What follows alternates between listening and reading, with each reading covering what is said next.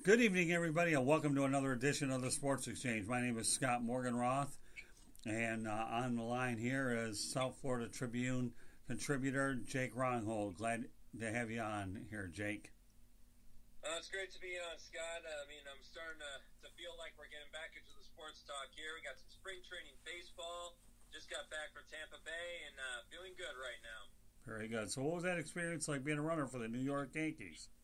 It was a lot of fun. I was part of the Yes Network and had some good bosses. It was just, a couple of little things here and there, but I won't lie to you. They got a beautiful baseball field for their Class A team, the Tampa Tarpons.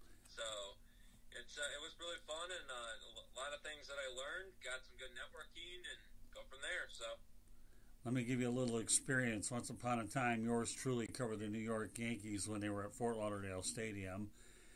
Then when I went from Fort Lauderdale, I moved to Tampa. They had Al Lopez Field, and the name of that team was the Tampa Tarpons, but they were affiliated with the Cincinnati Reds. So, my goodness, now I really feel like I'm playing the age cards.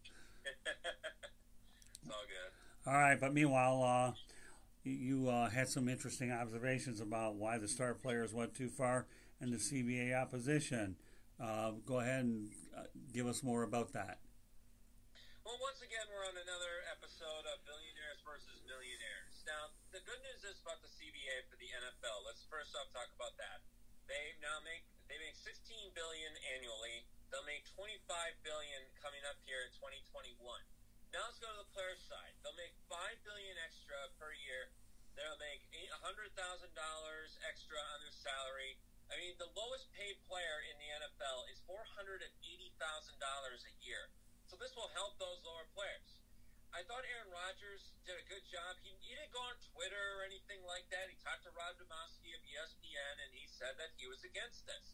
In fact, he was the player rep of the 32 that voted on this thing, and he was part of the 14 that said no. He was the Green Bay Packers rep. But it was a 17-14-1. It got lucky that this even got past it, and now it's going to continue. But 2,000 players are going to go through this. They're going to take their time, and you only need 50% agreement. You get that, and the CBA is going. So I did appreciate the way Aaron Rodgers took it. I loved how Russell Wilson did it because he didn't have to go on Twitter. He just told a reporter, he says, I'm not for this. I don't agree with this.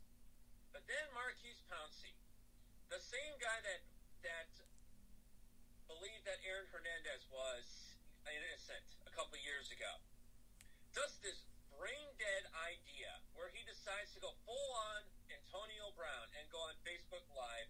He is shirtless, he's in a Hummer, and he is, talking, he's using curse words and all this kind of stuff, and he is absolutely embarrassing himself. Now, I had to go back and say, okay, how much is Aaron Rodgers making? Aaron Rodgers is making $25 million this year. Russell Wilson is making $31 million, including $9 million off the field. And now Marquise Pouncey making $11 million. There are players out there that are not making those contracts. In fact, they're at the top 2% that are making the most money in the NFL. So now you're making yourself look foolish. Now you're telling these second-year, third-year, fourth-year players, undrafted players, that we don't care about you, that we don't want you getting raises, that we don't want you to be able to make a good living. Because, being in the NFL, you're the top 1% of athletes that get this opportunity to do this. So you basically went way too far with this, and you decided to become this guy on a soapbox who already is making all this millions of dollars. This is the same Pouncey that made a 5-year, $42 million contract in 2014, signed a 2-year extension that is worth $11 million a year. So forgive me on that, but I feel like that went way too far, and then it really started to show the hypocrisy of the players that were having this issue. You're not the leaders. The ones that were the leaders were the player reps of the NFL Players Association. Another thing, DeMaurice Smith, who was part of the weakest union in sports. The number 1 is NBA. Number 2 is Major League Baseball. Number 3, for crying out loud, is the NHL. And number 4 is the NFL, because the Players Association has no power because of the current CBA that they got themselves into, that they did not get these raises. And for major thing, which we'll get into throughout this time. Okay. Well, let me tell you this. When you talk about the four major sports, keep in mind, Jake, that the NFL only has 16 games and potentially 17. So when you lose a game check, that's 1/16 out of your salary. So what do you expect, okay, about them being weak, you know? When they lose big. This is one of the few players' associations where the union got broken for a long time. And let me tell you, these guys are walking the picket line. And if you need a reminder or do some research, Joe Montana was the guy that actually walked the picket line, and many others followed after that. So, you know, it's one thing to play 162 games or 80-plus games where the game checks aren't as magnified, but in the NFL, 1/16 is quite a bit of money to lose, and the amount of money you'll lose, it's impossible to make that up. So just keep that in mind.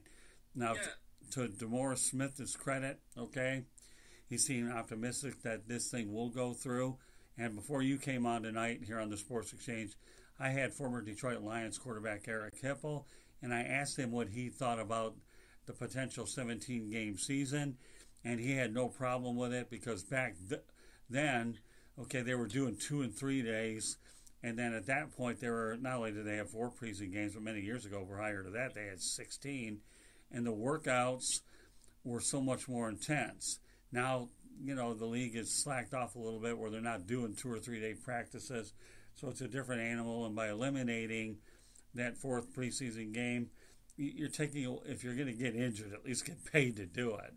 And I think the one thing I remember was back in 1979 when former Detroit Lions quarterback Gary Danielson was done for the year after playing a game against the Baltimore Colts. The Lions had to go to Joe Reed, and then they had to go to little-known Jeff Comlo out of the University of Delaware, the Blue Hens.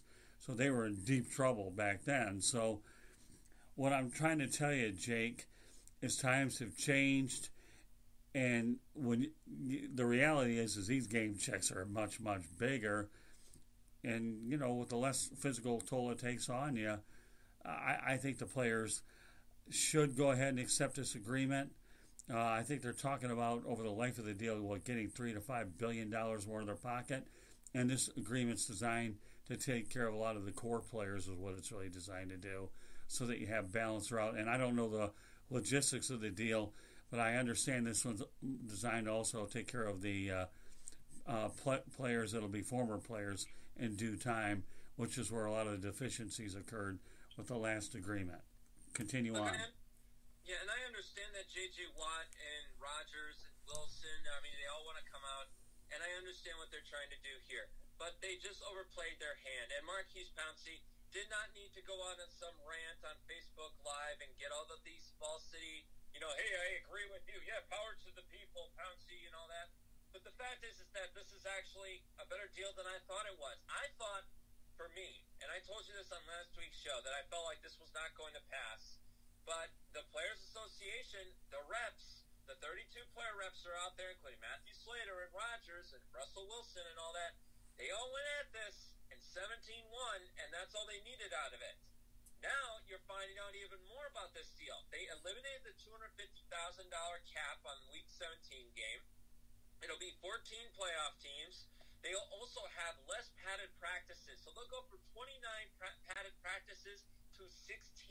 Which means now that off-season program is going to take a massive overhaul, which also is going to force players that are not in that top 1% that are going to have to watch their bodies because now injury is going to become more probable as the season goes on with less padded practices.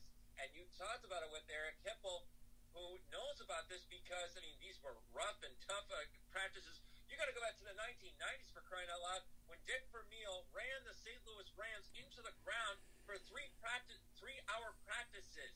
And when they didn't like it, he turned 2 practices and used the third practice, put it into those 2-hour practices to get what he needed out of it.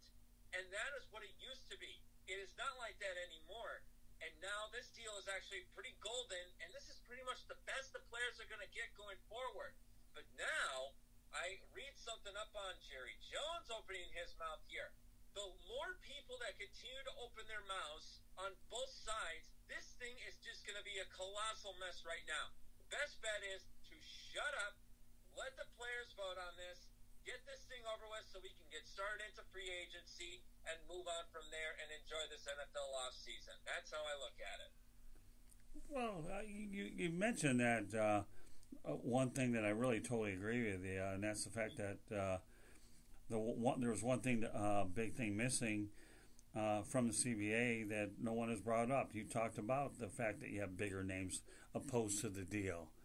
But again, the bigger names should be opposed to the deal. You know why? Because they stand probably more to lose in the event of an injury anyways, but forget about the other guy. But I don't have a problem with fewer padded practices. Many years ago, Jake, I worked with Don Shula, and they used to call his training camps called Camp Shula. And if you want to visualize what that was about, let your imagination run amok.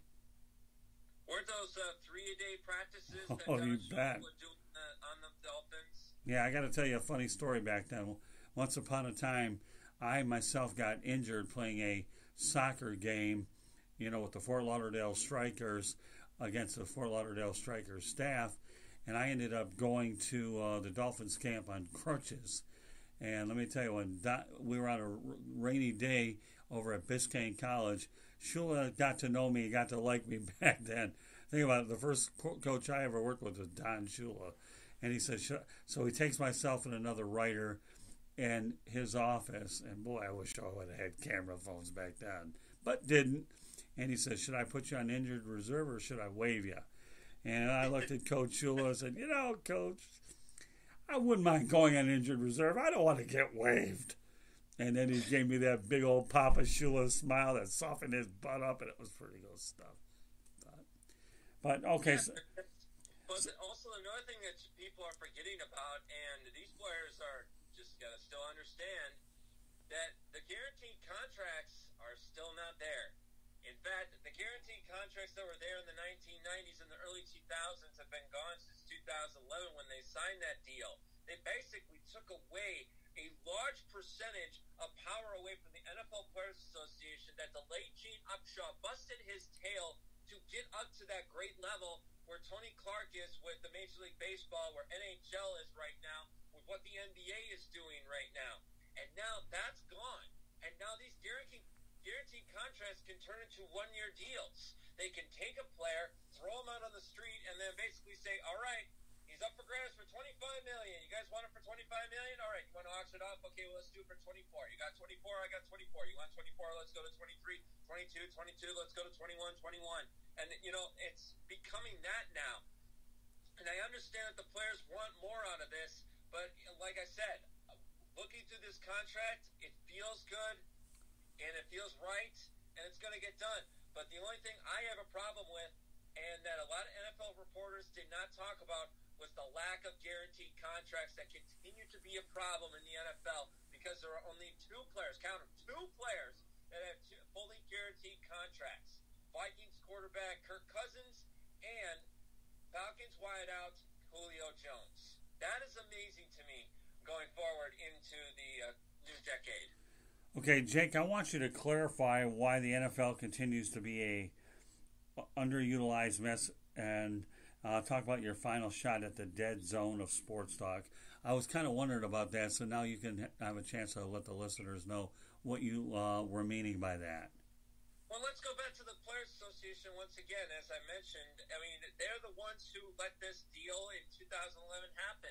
They're the ones that lost the power, that pretty much underutilized Gene Upshaw's hard work that he was committing in 1982 and 1987 NFL strikes, and he was able to continue this strong relationship he had with NFL Commissioner Paul Tagliabue, and then was able to push in when DeMaurice Smith was going to go in with Roger Goodell, and then something just happened, and they split apart, and they never came together as this, and now you're coming back to this once again, this hypocrisy, this underutilization of understanding what players truly and actually need. Even though you had 32 player reps out there, you're still not getting the job done. And then you go to these 2,000 players, and now you got guys like Pouncey and Rodgers and Wilson all coming out. And you have a couple of them making sense, Richard Sherman as well, and then you got Marquise Pouncey open up his big fat mouth and not committing anything except a reason for these young players. And another thing is, too, this NFL Players Association went through 10 months of negotiating for this thing. Okay, and if these players seriously don't get what they want out of this, then we're going to have a stoppage. And that's going to be blamed to Eric Winston and DeMaurice Smith once again, because you need to be that strong players union that basically tells the commissioner, look, we're just as strong as you, and if you can't get this thing passed, this will be such a mess going into 2021, because then now you're going to be under the gun again. You're going to go back to 2011, and we're going to be sitting there going, oh my goodness, are we going to have football this year? We're waiting. And then at the ninth hour, bang, they were able to get the deal. Thank goodness. They have a golden opportunity now to get this thing passed 50% and move on from there. If this thing doesn't pass, it's going to fall on the NFL Players Association, and they will have to maybe possibly look at better representation if they don't get this thing passed. Another thing is, with the dead zone of sports talk, it is amazing to me how many times I have heard this. I am hearing. Dan Patrick was one of my big-time mentors at the Dan Patrick School of Sportscasting. I remember very well when he told us that he cannot stand the two words, I'm hearing, because that means that this reporter's source is coming out with this kind of stuff. There was a story about Brady possibly going to the New York Giants. The same New York Giants that were 5-11 last year, that didn't know how to utilize their top player in Saquon Barkley, that just cut Alec Ogletree and Kareem Martin, two players that they signed 2 years ago when Dave Gettleman took the chair as general manager of the New York Giants. And now you're trying to tell us, okay, this is a story, Jake. We want you to talk about this. Dan Patrick brought up a great point. I don't want to hear I'm hearing. I want to hear reports. I want facts. I want understanding to this. I mean, Adam Schefter got a stat wrong when he was talking about how the NFL was going to get the biggest increase in history when it came to the percentage they were getting. That was untrue. Sport Track came out and said that the NBA and Major League Baseball were the ones that had the players getting the bigger piece of the pie now. And that was something that really just shocked me. And it just continues to be this dead zone of sports talk. I understand. I'm trying to get into this business myself. And if I was a sports reporter, I would not be going down the road of I'm hearing. I want good, solid facts to storytelling. Okay? When you tell a story, you don't want to be about putting fantasies out there. Otherwise, you're going to be nothing better than a sitcom flashback when they talk about their side of the story, and then it becomes a different side. That's ridiculous. That's why you got to get both sides of the story, and you got to be brave about it. And I just feel like we're not doing that anymore. And it saddens me to say because, man, we had rumors about Tom Brady going to the Cowboys. We had talks about Joe Burrow not going to the Bengals. There was just so much unbelievable sports talk where you just sat there and went, who to believe anymore? We don't need to get back to this. We don't need to go down the road that political news has become fake news. We don't know what to believe anymore. I don't want to see that happen with sports reporting because there are fantastic sports reporters out there. There are reasons why Jay Glazer is one of the tops in the business. There are reasons that there are guys like him, that Real Sports of Brian Gumbel has such a great following, that guys like James Brown has such a solid foundation underneath them. And we need to get back to that. When you tell a story, make sure you have both sides. You don't need hot takes. You just need to get through this. And if it's a dead zone of sports talk, like I said before, we're getting into the point where baseball's starting up, where free agency is going to start getting hot for the NFL, and going forward. But I'll say something that Patrick said perfectly. We can't report a story, but we want to have stories happen. We want Tom Brady to go to another team so we have something to talk about. Well, let me tell you something. Sometimes something that you wish sometimes just doesn't come true. Well, I will say this much. You're talking about a lot of national people. Unfortunately, I've seen the other side with a lot of local newspapers dying and a lot of guys taking out buyouts before their time. So there's no question that the news cycle has changed because of the way things have unfortunately turned for the worse in newspapers. But yeah, I don't think you can ever have enough, good news reporters, and it's good that you're still trying to work towards accomplishing your dream to go out there and do it. And there has to be responsible journalism out there to make it credible. Being a young aspiring broadcaster like you are, we have about 2 minutes to go. I want to relay a story to you that I think you could probably relate to. Whether you know the individual or not, well, nowadays in the Google age, you can always find it. But during the assassination attempt on Ronald Reagan back in 1981, ABC Nightline's Frank Reynolds blew a gasket on the air, and he didn't want to be first. He just wanted to be right. And I'll tell you what, he ripped his crew like you wouldn't believe, because they had talked about James Brady being dead, and all of a sudden everything had to be retracting it. And, again, Brady ended up being paralyzed, and Reynolds just say, hey, listen, I don't want to be first. I want to be right. And you know what? I've always respected that. If you're ever looking for good reading material, you should ever look up Dan Rather, The Camera Never Blinks. And those are things that I tell people. And one of the first lessons that you grow up with in our business, Jake, is Marshall McLuhan, that the medium is a message, although now we're taking it to a much different level than we ever did when I started going to college in 1981. We know where you were not on this planet. But you get the message? Oh, no doubt. Yeah, no doubt. So in the eyes of Frank Reynolds, okay, the camera, he was upset, notably so, and I think people have to be more responsible and sorry about fake news. Take your time to get it right in a 24/7 news cycle. I agree. And I understand it's a 24/7, 365-day-a-year news cycle. I understand that. But there are far better stories out there to talk about. It's why I like shows like Pardon the Interruption with Michael Wilbon and Tony Kornheiser, because they bring up stories that I'd never heard of.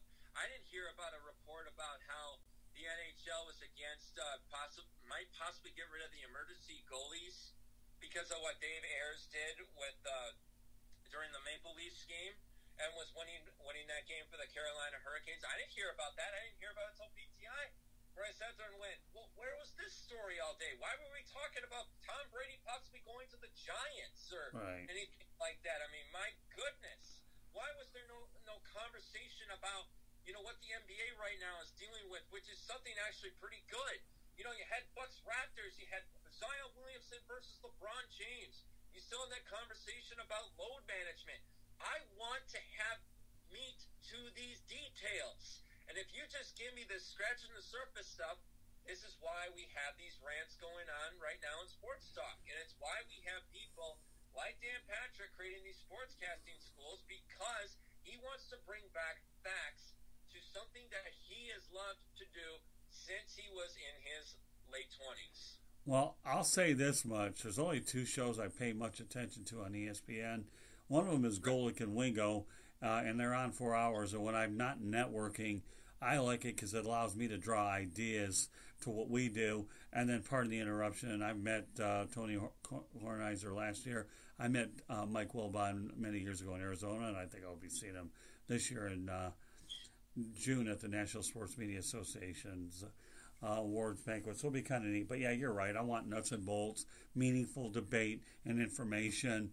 I don't need all this screaming and all that business. And a guy that I was lucky enough to meet last year was Bob Lee, and Bob Lee was the epitome of professionalism. But that's, but that's neither here. But meanwhile, Jake, well done tonight, and I look forward to seeing what you have next on the next edition of the Sports Exchange. Okay.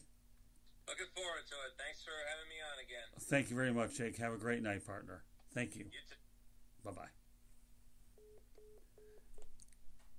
Meanwhile, Jake Ronholt is one of the guys that I got to tell you, when he comes on the air, I've never seen a guy go out there and show as much preparation as he does, and his energy level is definitely off the charts. So Our next guest will be Rick Curti of the Charlotte Bats. Rick Curti is my rant specialist. If there's anything to rant about, he definitely gets it done. Right, Candy? Oh, yeah, he does.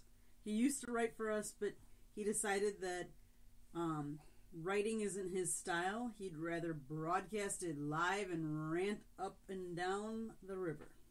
Yeah, well, and that's exactly what he does, too. So, speaking of Rick Curti, we will now speak to Charlotte Bats CEO Rick Curti, and welcome to the Sports Exchange, Mr. Curti. Hey, Scott, how are you? I'm doing fine, thanks. Also, we're going to talk about the National Drama League. Oh, you mean the NBA? Yeah, a.k.a. the National Drama League, a.k.a. the NBA. Oh, come on, you like to rant. I got to make sure I give you a reason to rant and give you what my definition is of it. Well, the NBA is a joke. One great thing they did their All-Star game. They do a great job publicizing their All-Star game, even though the slam dunk contest stinks. But the NBA is so unwatchable. I haven't seen an NBA game in probably 8 years. I used to enjoy watching it. The days of Barkley, who I couldn't stand, but at least he was entertaining. Jordan, Dominique, Isaiah, Larry Bird. Now it's just the drama league, like you said. Now everybody wants to be best friends. Everybody wants to play with each other. And it's a joke. And it's all scoring. There's no defense. I've never seen a league where if you hold them to like 115 points and it's like, oh, that's good. I mean, it's ridiculous. It's all shooting. I remember seeing players score 50 points, and it was like, wow, that's amazing. Now you see it done every single night because that's all they want is shooting. You know, it's just like baseball where you see so many people hit 50 home runs now, where in my time, you hit 50, and it was like, wow. Now it's like, oh, okay, hit 50 again. And that's how the NBA is getting with the 50 points or the 60 points where they score. And half the time, they don't even win the game. Wow. Look at poor Bradley Beal scored 50 points 2 straight nights, and they lost the whole time, even though the Wizards, even though they are a bad team, but it's just unwatchable now. It's bad, and I can't even imagine if like Larry Bird calling Magic Johnson up and saying, "Hey, Magic, I heard you're going to be a free agent. Why don't you come to Boston and join me, and together we can win a championship?" I mean, that's sacrilegious. That's they wanted to compete with each other and fight to the end, and they were good friends. They had a lot of respect for each other, but when they were on the court, they were enemies, and they went out for each other. That's how it should be. Now they're all buddies, and now they all want to join each other. I want to see LeBron versus Anthony Davis, not LeBron and Anthony Davis. Right, that's a good point. You know, and so it stinks now. Tell me how you really feel. All right, let's go ahead and talk about Larry Bird, Magic Johnson. I will say though that they were had an opportunity to play on the Olympics together, so that was definitely okay by me. But you're right. Back in the day, you built teams through the draft, and then you had that key trade, which enabled teams to get over the hump. I think one of the key trades that I saw in recent years was Rasheed Wallace going to the Pistons, which filled out that championship roster. You know, you always like to see that key trade, and if stars get united that way, it's done the old-fashioned way, you know, and I have no problem with that, but not free agency, seriously. Now, you talked about the 50 points, Rick. The 50-point number almost becomes devalued. It really did. And the reason why I say that, Rick, and I'm going to tie it to the NFL, if I may, all right? Okay. You know, I was asking Eric Hipple earlier tonight about how many yards he would have and how many touchdowns he would have in today's NFL. Well, the numbers, he had 55 career touchdowns, and if I judge it by the 2020 standard, Rick, okay, Eric would have had 165 touchdowns instead of 55. And he took a beating back then. He had 10,711 yards. You know how many yards, if we figure out by today's standards, I would say easily about 32,000. So, Yep. in other words, I'm telling you, Hipple took a beating out there. And, if you know anything about Eric Hipple, he had one of the best Monday night performances ever when he threw for 4 touchdowns and ran for 2 others in a 48-17 clubbing of the Chicago Bears, back in the 80s. I believe it was 1981 on 10/19 of 81. So where am I going with a lot of this stuff? We're going to tie it back to your 50-point stuff, and that being that the 50-point totals are so devalued. They really are. And when you want to make a valid comparison, it'd be like using steroids for numbers to inflate numbers, and then the quarterback yards number being... I mean, I'll give Kobe Bryant credit when he had 81 points. I'm okay with that, because Kobe Bryant was an exceptional scorer, and he could carry a team on his back if he wanted, and he had good players around him. So I don't mind acknowledging Kobe Bryant's 81. But when you look at the whole league in general, they've gotten away from defense, Rick. That's what they've really done. The Bad Boys era, maybe I'm a little bit partial towards it, okay? But when you look at the Bad Boys era, that's good old hard-nosed basketball.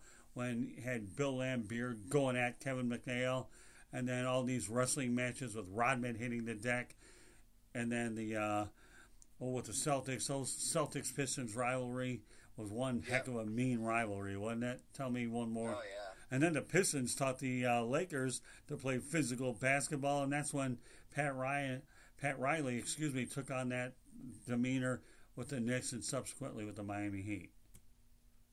Yeah, I agree. I mean, I love seeing that. Even the Bulls, before Jordan was winning his championships, and the Pistons had his number, and he used to frustrate the Bulls. He used to get into your head. Laimbeer was like that pest, and it would be like, what did I do? I didn't do anything. Boop, like an elbow to the face. I mean, they were the Bad Boys. I missed that era. I think the NBA would be great if they still had that, but it's so soft now where if you breathe, that's a technical foul.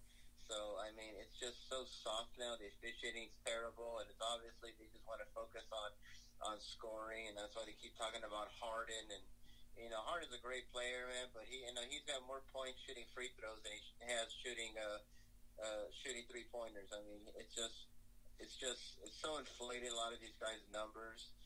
And it's just all scoring, no defense. I mean, it's like the All-Star game. They have that All-Star game, they score all these points. That's how the NBA regular season's become. It's just there's no defense. There's no rivalries. I mean, the Knicks have been terrible for the past 20 years. James Dolan needs to go. It's sad to see how bad they are because they were so competitive during the 90s. Lakers look like they're coming back. But I mean, it's just unwatchable now. And a lot of these players, I just can care less about. They care more about dunking, about how they look like how they dunk, than they do about their overall game. And I think a lot of it has to do with they have so much outside things now. Now they got all this social media and Instagram and Facebook, and it's all about branding themselves and about they're into like clothing now. They're like clothing designers. So I think that has a lot to do with why the NBA's how it is now. Well, don't lose sight of the fact that when the Pistons and the Bulls had their rivalries, and trust me, I sat in a bunch of those games back in the time when I was living in the Detroit area. It was a good time of basketball. Joe Dumars is the one that helped create the Jordan rules, and of course Dennis Rodman was all over the glass. So I got to know a lot of those players on a regular basis, and there's nobody nastier than Rick Mahorn, and Dennis Rodman to me, I think is Dennis Rodman, I think, is one of the best defensive players I've ever seen. And John Sally was a good complementary role player that knew how to just swat basketballs out and use his height to his advantage. So, I can remember Joe Dumars telling me that he used to they were in communication with their coaches, and he told them what he thought they had to do to stop Jordan. And lo and behold, they did. So, but that was a good time of basketball for sure. So, what else do you want to? It was a lot of fun. Yeah, what else do you want to rant about? What's wrong with the NBA? Oh, I mean, what else can I say? I mean, it's all scoring, no defense. I'm just so sick of these superstars joining forces together. And I love LeBron, but he kind of started that trend with the, hey, come play with me, let's team up together, let's be buddies, and let's win championships. And it's like Durant, you know, I mean, Durant's got 2 championships, but he got in such a cheap way, you know, he got in such a farce way, you know, yeah, I'm going to join a team that beat me, and I'm going to join a team that had 73 wins. You know, it's one of the best teams even without me. It's such a lame way to get a championship now, and I'm just sick of seeing all these great players playing together. I mean, like Kawhi Leonard and Paul George. I want to see them facing each other, or LeBron facing Anthony Davis, or what have you. So I just wish there was more rivalries now. Now everybody wants to be buddies, and I just want to see the Knicks to come back. It was so fun when the Knicks were competitive. And James Dolan's like one of the worst owners in all of sports.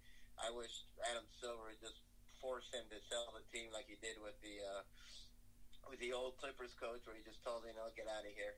And it's just like I said, I haven't watched an NBA game in like 8 years or so. I used to watch NBA on TNT all the time. It was great. It was fun. I couldn't stand Charles Barkley, but at least he was entertaining. Now I wish he was back.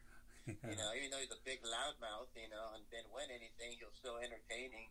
And now it's just a bunch of drama queens who are getting paid this ridiculous, and I do mean ridiculous amount of money. Yeah, Barkley was definitely a good player, and obviously he was worth his Hall of Fame credentials. Unfortunately, never had a chance to win a ring. But I think the thing that is, when you look at this entire league and what it's become, I think the biggest public relations debacle I have ever seen, if you can find one that tops it, go ahead and call me out on it, Rick, okay, was when LeBron James, I'm going to take my act to South Beach and did it on television. I mean, come on, you got to give me a few minutes of a rant on that. If you can find a better PR debacle than that, go ahead, but right now I'm finding it hard to come up with one better. Yeah, he got criticized for that, though. But I had to say this, that ESPN's the one that reached out to him and told him, why don't you do, like, a presentation like that? And they paid him, like, about $4 million. He actually donated that money to the Boys and Girls Club of Ohio. So I think that was more ESPN's screw up than anything. And you know what? He's a free agent. He can move on. I think people made such a big deal about it, and people were angry with him. And you see people leaving all the time. I remember Kevin Durant, the hypocrite Kevin Durant, actually criticized LeBron for doing that, and yet he does worse by going to a team that won 73 wins. So, you know, I mean, it's ridiculous. So, yeah, I didn't know about the ESPN thing. That's news to me, Rick. If ESPN did go ahead, if indeed ESPN was behind that whole thing, as if I didn't really care about the network anyways, that certainly gives me another reason to talk about it. I had Jake Ronhold before you came on the air, and I told him the only 2 shows I really care about on that network are Golic and Wingo, and Pardon the Interruption. I'll tell you why I like Golic and Wingo, because as you well know, it gives me ideas how I can go ahead and work our program network, and how I can build our guest report and so forth, and make our show better. That's number one. Pardon the Interruption to me has been good because Bill Winters, one of our regular guests, to try to simplify things for him, without him having a rant where he's ripping everybody on the planet. In some cases it's justified, in some cases it isn't. If I give Bill the Pardon the Interruption thing, and let me tell you, Bill's come a long way, just like a lot of people on our network, but if you give him the Pardon the Interruption theme, he knows that he has to keep his comments under 2 or 3 minutes, so that we can cover enough ground in the 30 to 35, 40 minutes that we allot for the show. So those are the 2 favorite shows I have, ESPN, only because I feel like I can benefit from them. You follow me? Yeah, I totally get it. And, I mean, don't get me wrong. Many years ago, I loved the sports reporters. Again, you have 3 quality newscasters of the moderator. First it began with Dick Shepp and then John Saunders. It was too bad there, and I've always liked Outside the Lines, because anything, to me, Rick, that's educational, that I feel like it gets out of, I'm all for it. Any of this super flashy garbage, to me, I don't like. When I talked to Bob Lee last summer in North Carolina, I referred to a loudmouth individual that I can't stomach. And I said, Bob, you don't have to tell me who I'm referring to. And he looked at me in the eye, and he was glad I was saying it because he didn't have to. And Bob was inducted in the National Sports Media Association Hall of Fame. But he was really kind and gracious of his time to give it to me. And that was really good stuff, so. But, anything I could get a benefit out of Rick, I'm all for it. Otherwise you could discard a lot of that other stuff. Yeah, I mean, I used to watch Up Close with Roy Firestone. Oh, God, yeah. Thanks for bringing that up. I used to love Up Close with Roy Firestone, and then Chris Myers took it on. And the reason why I used to like that show a lot, too, is Roy Firestone is one of the best interviewers that I have ever seen. And I have learned so much watching Roy over the years so that I can try to go ahead and, nobody will duplicate what the guy does. But anytime you can learn something from a professional like that, without a doubt, to me, again, you learn by watching and shadowing, and that's what you have to try to do is weed out a bunch of the dead weight that's out there. Yeah, those were good shows, and I missed the heyday of ESPN. I still watch it, but it's not the same anymore. It's just a bunch of, now you see a bunch of people hollering and screaming and yelling and just acting like fools now, and it's too much for me. But I missed Up Close. I missed Shap Talk with Big Shap. Right. I missed Sports Reporters was great. I missed John Saunders. Right. Bob Lee is one of my favorites. And, I miss those days of ESPN. And,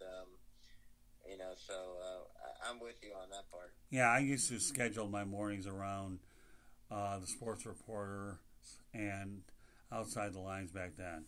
I'm going to only mention a few commentators just because I want to get them out there. Then I'm going to let you close your segment out with how they're going to promote you, okay? Okay. I think the ones I've always enjoyed through the years were Tom Mees, Chris Berman, George Grand, Bob Lee. Am I missing a few? Probably, but those are the guys that made ESPN what it was back in those earlier days. Gail Gardner was one of the finest females that they had out there, and I think she's a pioneer in the industry. And I know I'm probably missing a few, but to me, just to watch those guys, they were fun to watch. With that said, we got about another minute or so to go, so why don't you go out there and promote everything that is Rick Curti. Okay, well, thank you very much for having me on your program. You're welcome. You can contact me at Charlotte Bats Baseball, www.charlottebatsbaseball.com. You can sign our petition to help us bring Major League Baseball to Charlotte. We're also on Twitter at Charlotte Bats Baseball. We're also on Instagram at Charlotte Bats, and we're also have a Facebook page, just Charlotte Bats, and just drop a line, and thank you for your support. All right, well, obviously you're a regular on the Sports Exchange, but what I've decided to do is we're going to include you in the baseball show that we have, 108 Stitches Baseball Talk. I think that you'll definitely enjoy doing what you do best, and that's,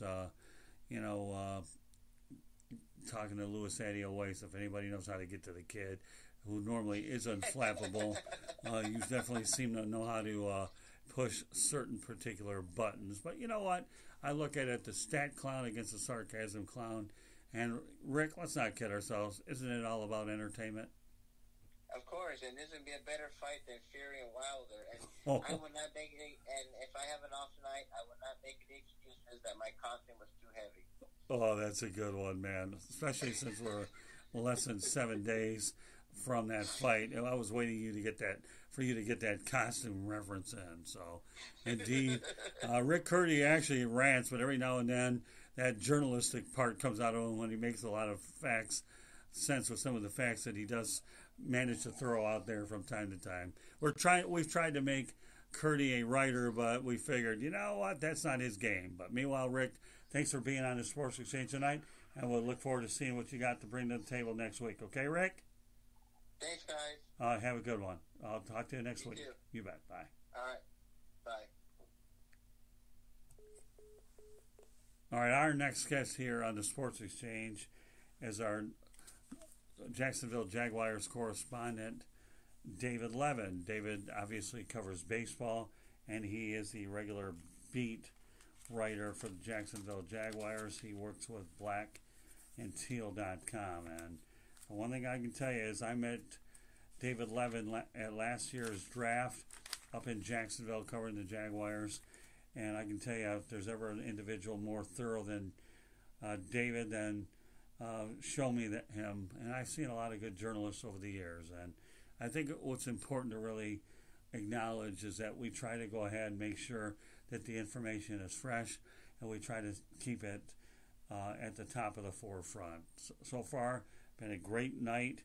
We had obviously Rick Curti, and now we welcome David Levin to the Sports Exchange. And now I want to welcome David Levin, a man of many hats, to the Sports Exchange. David, glad to have you back on the Sports Exchange. Before we'll let you go ahead and tell everybody who you represent first, and then we'll get to the nuts and bolts. Okay, cool.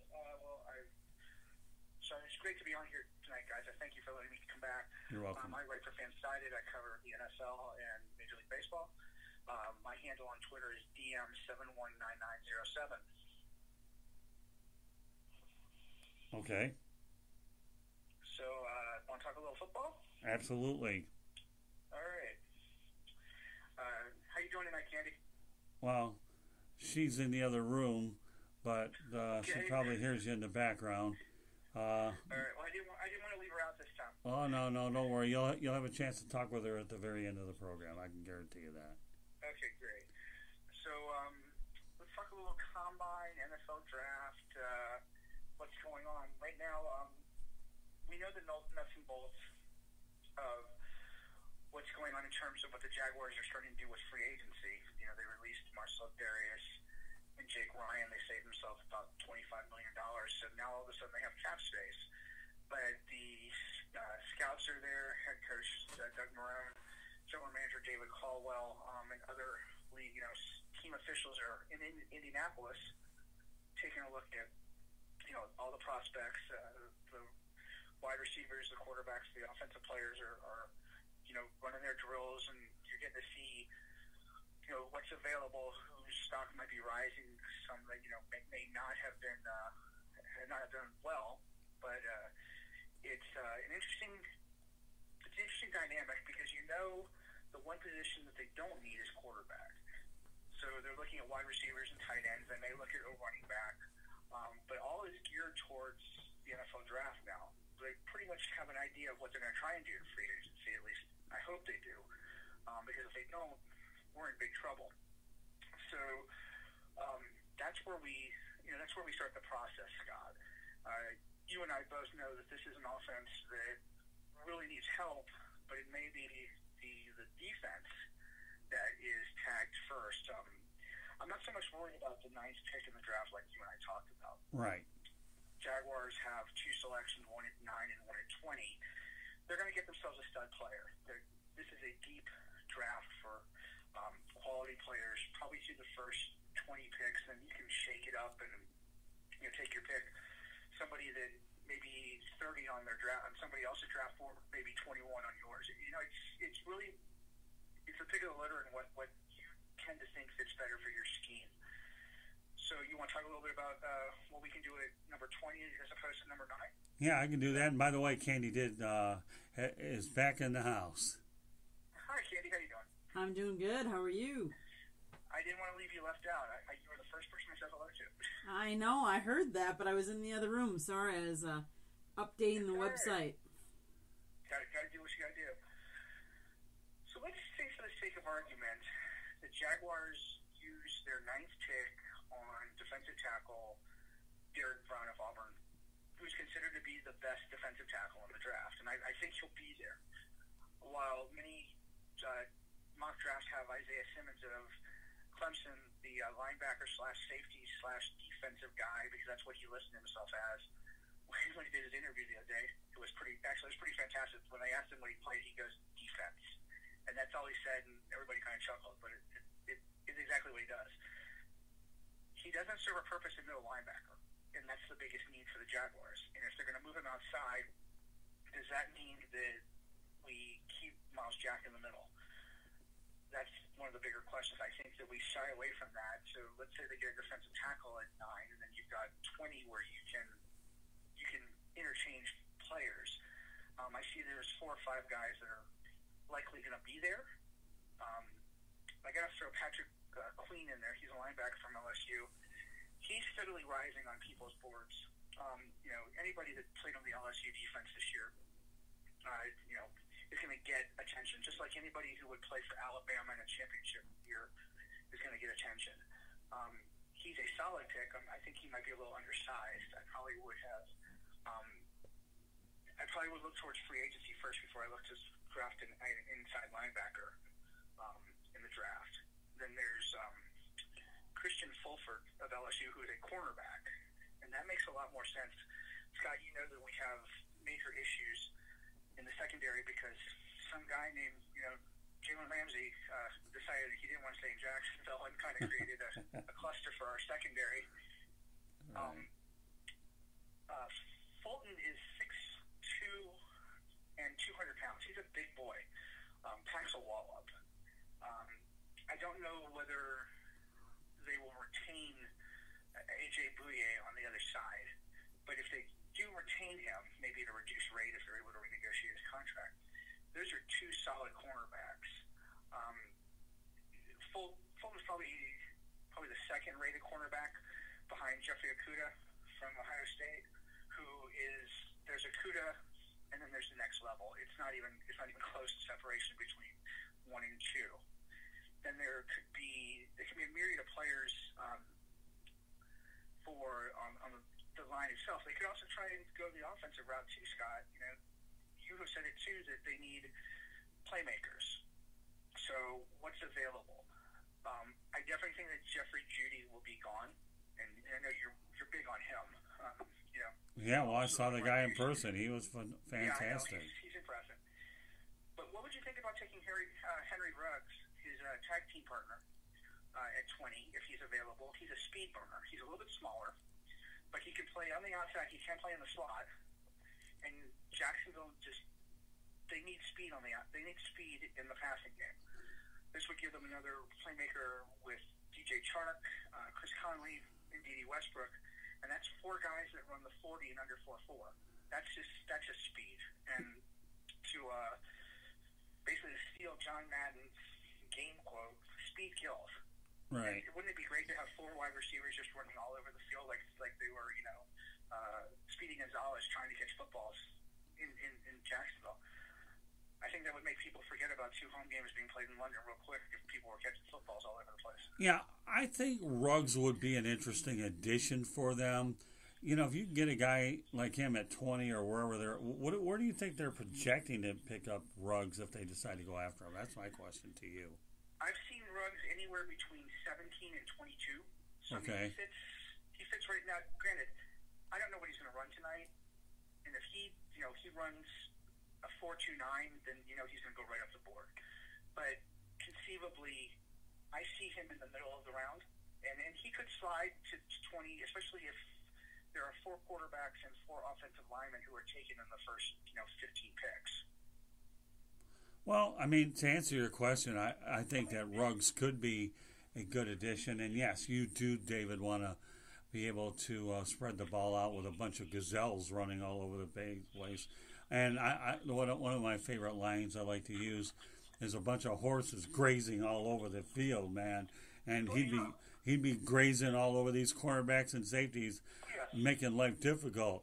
Now, you also have to go ahead and provide Foles or Minshew or both with a target, because I've been saying this a lot as we continue to post the transcripts on there, and you've seen it out there that this is a make-or-break year for David Caldwell and for Doug Marrone. These guys are in desperation mode, David. That's all there is to it. So, the screwing around is done, okay, and Shad Khan knows it. So, if you've got a potential playmaker out there that you can nab at that time, David, why not? I think maybe a sleeper for us. Well, I think he'd be a sleeper for a lot of teams if they could get him in the 20s and 30s. I also think that there's another wide receiver that may creep into this conversation. T. Higgins from Clemson.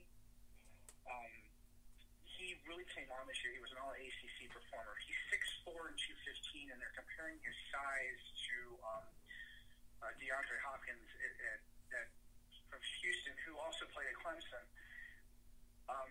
He's not as fast, but he's big. I mean, he's thick. And if you can win 50-50 balls in the air when you're playing against smaller cornerbacks or safeties, that's what you want too. He's more. What do you want to say? He's better than Alan Hearns was. How about that? A little bit taller, a little bit thicker, but he's got the same kind of skill set. And I wouldn't be surprised if he was there. They may take a shot at him, given the fact Ruggs may be gone. Well, you got to have backup plans, right, David? Always got to have a plan B, right? Yeah, you got Rick, David. All my thoroughbreds are on tonight, but no, David. No, but you have to have backup plans, and that's why you have that thing called a big board, right? Right. It's a chess match. At some point, they're going to have to take an offensive lineman. I do think that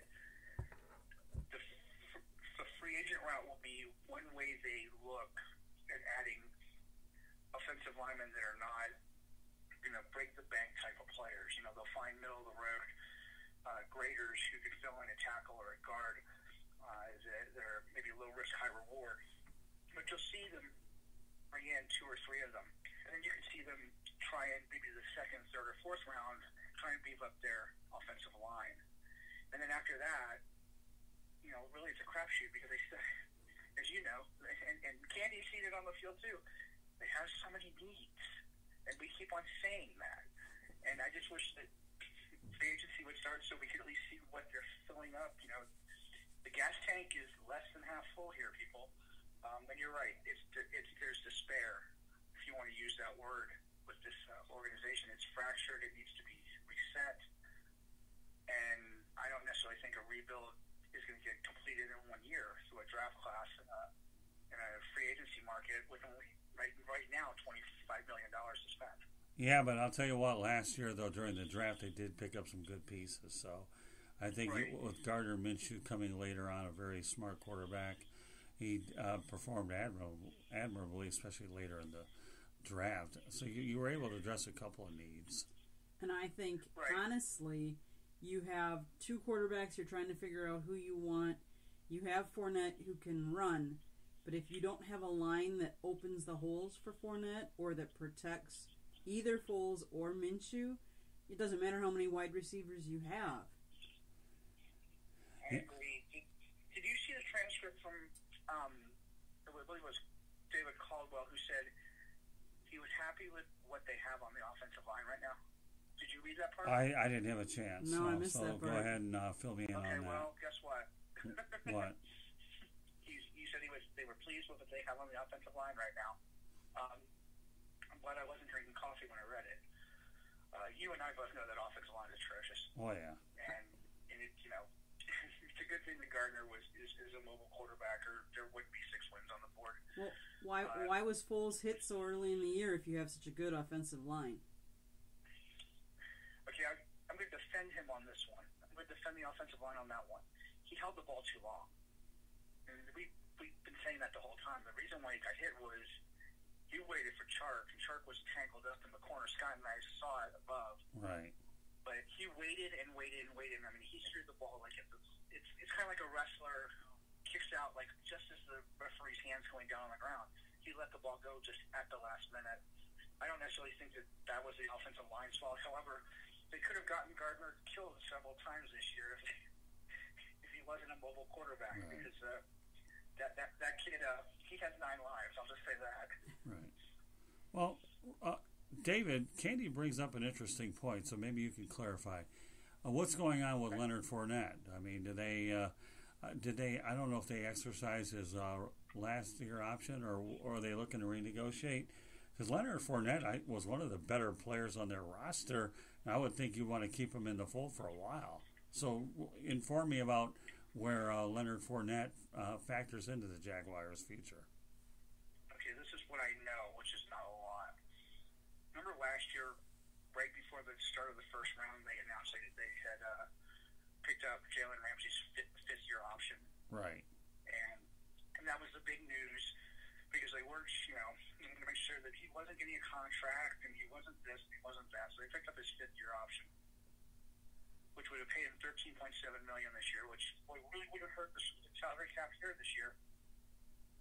They haven't done anything much with Leonard yet.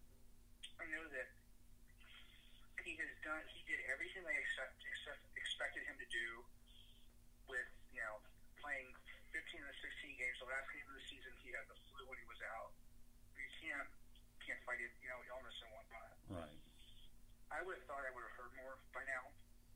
But running backs, and I'll address it to Candy, I guess. As you know, running backs are a dime a dozen. You can pick them up off the street. Detroit is famous for that. Green Bay did that for a while. Denver has made it chic to pick a guy up and let him run for a year or two and then pick up another running back and run him for a year or two or whatever. New England gets by with, scraps off the street. They haven't decided yet whether they want to pick up his fifth-year option. I think it's going to be another show-me season. He had 1,152 yards on the ground. He caught 76 passes.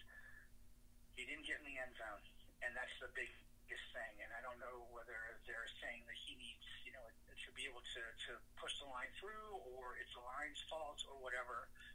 But you haven't heard anything about it. And he also hasn't been on social media discussing it because usually, Leonard likes Twitter. They all do. Right. But he's not discussing anything. It's an interesting dynamic. I know that the maturity level that he has shown over the last 12 months, I would think would warrant them coming to him and say, look, we want to negotiate a new deal if we don't pick up your fifth-year option. This is what we would like to do and see what he says. Because I ultimately think, go ahead and I'll follow up. Well, that's okay. Well, number one, the Detroit Lions don't pick off running backs off the streets. The last time they had a 1,000-yard rusher was when Reggie Bush pulled the trick. And the last time they had a real running back was when the guy by the name of Barry Sanders was running for 15,000. Yeah. Yeah, I don't know what street you're looking at, but not the same one I'm looking at. But that's okay. Just want to set the record straight on a franchise that I've lived with my whole life. But no, I'm with you. Running backs now. The Denver Broncos are an interesting example because they used to draft them late in the draft, and because the system was friendly, it's different. But not so case of the Detroit Lions. They've tried hard. I got to give them credit. They had Javid Best and Amir Abdullah, but those guys never panned out. So, and Kevin Smith was a heck of a running back out of Central Florida, but he couldn't stay healthy. But so I just want to set the record straight on that. So thank you. I feel better now that I understand it better. Oh no, that's okay, David. It's not a big deal. I give you a hard time. It's not. Oh no, I don't care. It's all good dialogue, brother. Don't worry about it. It's okay. I give him a hard time all the time. Candy. Right. Yep. Let me ask you this, Candy. They have Fournette, and then they've got I can't pronounce his name right. Rockwell Armstead. Mm-hmm. Yeah. And then they don't have anybody else. And I don't feel comfortable with just having two running backs. They have journeymen who to enter the game and help out on special teams and whatnot. I wouldn't be surprised if in the fourth round you saw them draft a running back that they can groom. I don't know if Armstead is the answer if they didn't pick up Fournette's option and they let him test free agency. Because honestly, if he tests free agency after this year, he's not staying. Well, because he's gone. He's as good as gone. And he'll do well somewhere else too. I can tell you, Fournette. You give him a really good team, and the Jackson will be licking their chops. I will say one thing about David Caldwell, though, and that's this: he's got this year to figure it out, and he acquired those draft choices in the Ramsey trade. This is, if there's ever a guy under more fire than Marone, it's Caldwell, because I told David Caldwell when I was over after a game that I thought, boy, you fleeced the Rams, and he was basically thinking to me, I hope you're right, because the return that they got for Ramsey was pretty good, and the Rams were desperate, and they were prepared to cough it up. So. Yeah, because I don't believe they have a first-round draft pick for the next 3 years. Right. They're pretty well. They're screwed. I'm sorry, I hate saying it. Well, it's the truth. No, they what they did, is they traded their future for an established player, a playmaker, and a really good one. I think Jalen Ramsey's going to have a decent career with the Rams. And I think he'd be with the Jaguars if Tom Coughlin didn't get in the way and treat him like you know what. But that's for another point. So now you also talked about the Jaguars getting a defensive tackle with the 9th pick, and then right. So why don't you elaborate on what you were alluding to there? Okay, what I think is going to happen is this. I think the interior of the defensive line is the biggest need. I could make a case that left tackle is the biggest need, but they'll disagree with me that Cam Robinson probably deserves another year. Gardner better learn how to run a little bit faster if that's the case. But anyway, I think Derek Brown's the guy that they're going to target. I see the mocks and I see Isaiah Simmons and I just say he's a great player, but for some reason it just doesn't fit there for me. So Brown is the best defensive tackle. He was an all-SEC performer. He played against top-notch competition every week. You know, Javon Kinlaw of South Carolina is a close second, but he probably is somewhere between 12 and 17 or 18 pick. Brown is a little more he's a little more polished. He's a little faster. They're about the same size. So you need somebody that's going to walk in and plug in that middle because Marcel Darius is not coming back. And I'm sorry to Gator fans who may hear this, but Taven Bryan starting for Jacksonville scares the hell out of me. Right. I think that's a wasted pick. So you got to fortify the interior line first, and then you go and you find the complementary players, whether it's you can find a linebacker at 20, or you find a cornerback at 20, or you shift gears and you find yourself a tackle or a cornerback. I threw Ruggs in there because they do need a playmaker. I still don't necessarily think that you get a wide receiver at 20. You wait till the second or third round because it's a fairly deep class in terms of who you can find. And the Jaguars, for everything that they do over the years, and I know that you've seen it over the years, whoever has been drafting seems to do better drafting after the first round. That they're second, third, fourth, fifth, sixth. Those are the players that develop and become, the ones that Jaguars count on. There have been so many missed opportunities with their first-round picks. Dante Fowler didn't pan out here, although he did really well in L.A.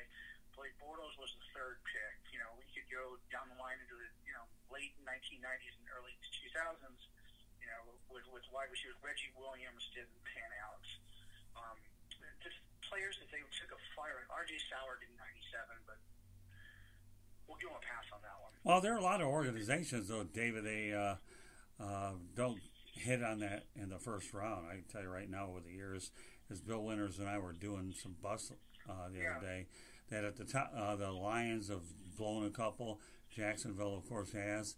But the Cincinnati Bengals are known for not getting it right in the first round either. And for a lot of you folks that want to hear our show with Bill Winters last night,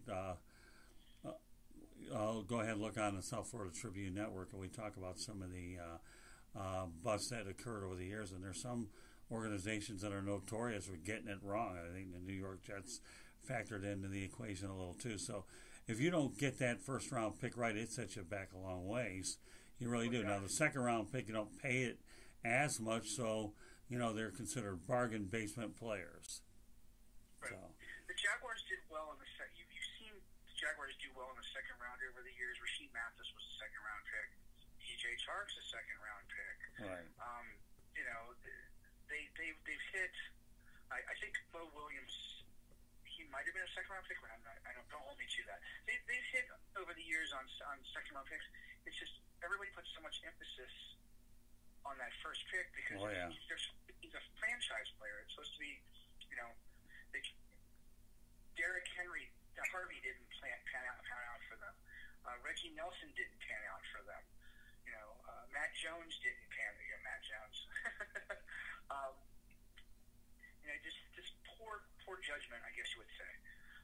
Maurice Jones-Drew was a second round pick, and we know what a great career he had. So it really is finding the right piece to the puzzle at the right time. I'm just hoping that that they have another draft class like they did last year. Well, that was a good class. Oh, yeah. Yeah. And I want to add this, though. I don't think Blake Bortles is all that bad. I really don't. I mean, was he a superstar? No. I mean, he did win a couple playoffs games. How many quarterbacks through the years have won a couple playoff games, and he took them all the way to the to the brink of an AFC title. It didn't work out, but he's gone. So, but I don't think Blake Bortles is all. I've seen a whole lot worse than Blake Bortles. I'll tell you that. So, one other question for you. And that's this. Who do you think they're going to try to get with the 42nd pick in the second round? The second round, okay. Yeah, I mean, you were talking about, I want to make sure we get it straight that you weren't sure with the ninth pick. You're talking about offensive lineman or defensive back with the second pick. We've talked about that. And of the two, if they don't get it yet, they will try to get with the 42nd pick in the second round. So why don't you take that, and then we'll close out the program. Sure. What I think will happen is if there is let's say a shuffle. And when I say by shuffle is there's 4 or 5 guys at 20 that they like, and they take the highest rated player on the board because best player available may actually fit and help them down the line. If it's not a cornerback and they're able to get a linebacker or an offensive lineman, then maybe they get Trayvon Diggs, who's a cornerback from Alabama in the second round. I can't pronounce his name, good golly, but the kid from Colorado, the speed burner wide receiver, and his name escapes me. He could be there at 42, although if he runs a really good 40, then he's probably the end of the first round. You also could see the Jaguars possibly trade back in, Scott, because there's not much difference between 32 and 42. That's true. And remember, they've got some draft capital they can give up. Maybe they offer, they switch third-round picks with somebody to move up. Just I'll take your pick, you take mine. Or maybe they offer, draft capital from 2021. I don't know. But if somebody's there that they think they can win now with, you might see Dave Caldwell become a gambler. Well, you remember, you're talking 42-32. I guess the only difference between the two rounds is I believe the contracts are a year longer in the first round versus the second round. But at that point, it really doesn't matter anyways. And I think the one thing that we're not mentioning that I'll mention before we wrap up the broadcast is while Doug Marone's under pressure, could he be looking at his successor in Jay Gruden?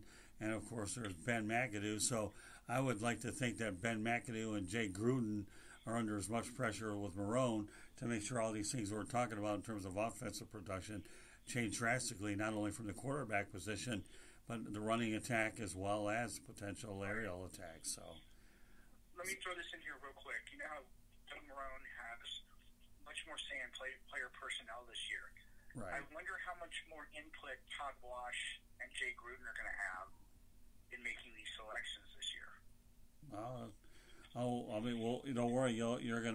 We're gonna find out in a matter of weeks. I'm just curious to see where the combine takes us and see if certain guys draft I can prove. Although I don't personally put a lot into the combine anyhow. I think I put as much stock in the pro days as the combine. The only thing the combine, in my opinion, is good for is the fact that these players are going to interview with all 32 teams on site in Indianapolis. But there have been some guys whose stock have driven up in the combine, and who knows what hidden gems are out there. But meanwhile, David, once again, nice job here tonight. Thanks. And we look forward to doing it again next week here on the South Florida Tribune Broadcasting Network.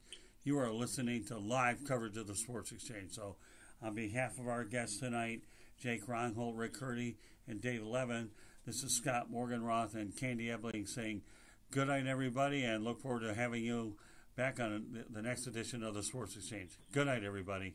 Good night.